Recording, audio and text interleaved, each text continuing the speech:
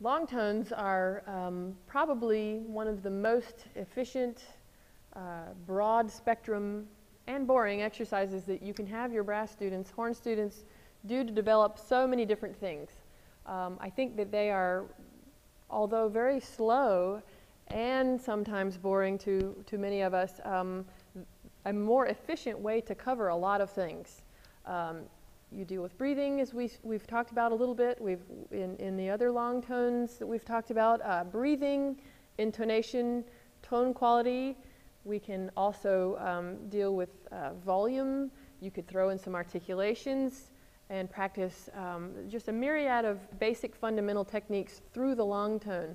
So it's important to be able to make it an attractive thing to do. And sometimes for young players that just want to know how to be a horn player and they want to play everything fast and loud and high, it's important to have them slow down and do some of these fundamental exercises.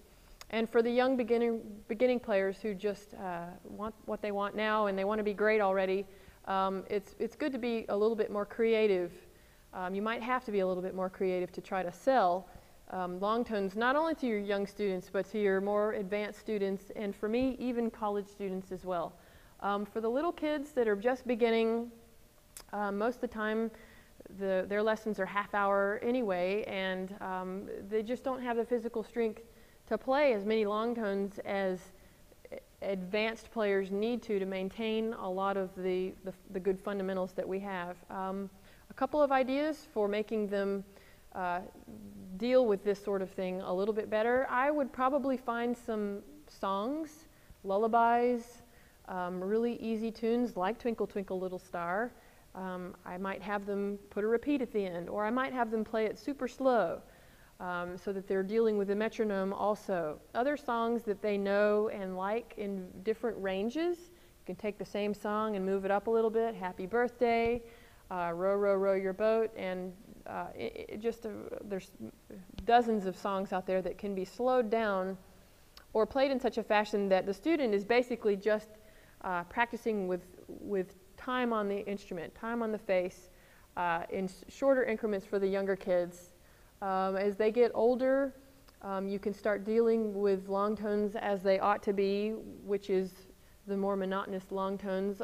For the middle development, I would probably add rhythm and some articulations just to keep it interesting, all the while realizing that good air, good intonation, good tone, good sound, all of that stuff is the underlying theme. It's, as I say, the vitamin of playing, good playing.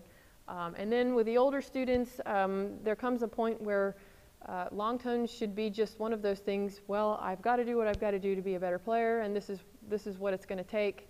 So I'm okay with that. And long tones can be at the more advanced range over the entire 4 octaves or 4.5 octaves, 4 octaves plus. All the while keeping in mind that as your students are beginning, as they get older, we want to expand that range. We want to get them playing longer periods of time. We want the notes that they play to be longer so that they can start working on control. Try to avoid having the students always playing the fast stuff or the slow, pretty stuff. We want to make it a great mix of things, but always having those long tones involved in the process. It's the daily vitamin of horn playing, for sure.